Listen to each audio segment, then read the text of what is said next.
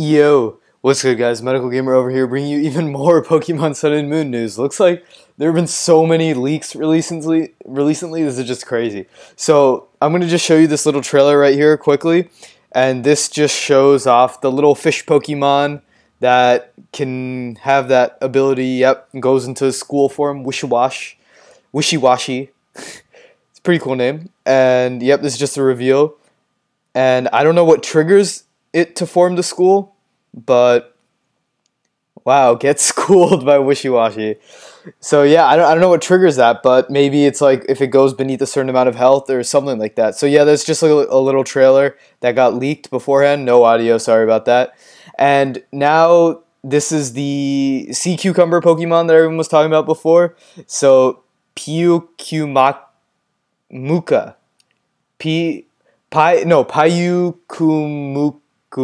Payukumuku. Oh, it's almost like Humunumu Nuku Nuku Waku Waka or something like that. Hawaii's national fish, not national fish, state fish. So yeah, its ability is innards out and it's water type. So yeah, the sea cucumber.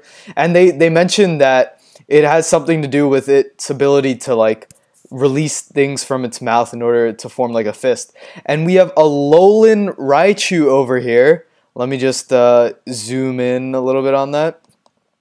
So the ability is Surge Surfer, and it's electric and psychic type, which is the very first Pokemon to have this typing. So they have Raichu Alola form. I wonder if they're going to reveal Pikachu Alola form. Probably have the same typing, and maybe even Pichu, but I don't know if they're just sticking to Gen 1, because that's what it kind of seems like right now.